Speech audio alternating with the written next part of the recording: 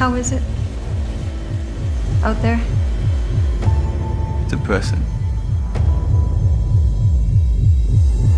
Magic is dead. No, don't. Corny as it seems, I'm actually being really honest and truthful when I say this. The power to heal, or the power to teach empathy, power to teach love. For me, I think that's, especially in a circumstance like what we experienced today, I think that's more important than ever. Magic, I think, really fucks things up. It ruins things, so I don't know if it'd be a great thing, but right now, if I had magic, I just want to help get rid of violence in the world. I think that if magic could do something, that would be amazing. And if not that, I'd like to talk to animals. If I could talk to my dogs, I'd be super happy. I guess I'd like to be able to turn invisible. That'd be kind of cool. To be able to sort of just like shield yourself, you know what I mean? I don't know. Everybody says fly, right? Flight. I used to dream that I could fly when I was a kid. Yeah.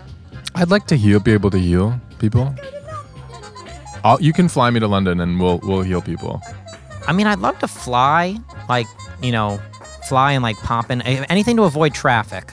If I could avoid traffic, if I could blip anywhere, that'd be great. I just want to like, I dream a genie into a situation. I just want to blink and be in another place. Fax machines are crazy. Can I just say that? That's magic. That's magic right there. I want to find out how that works.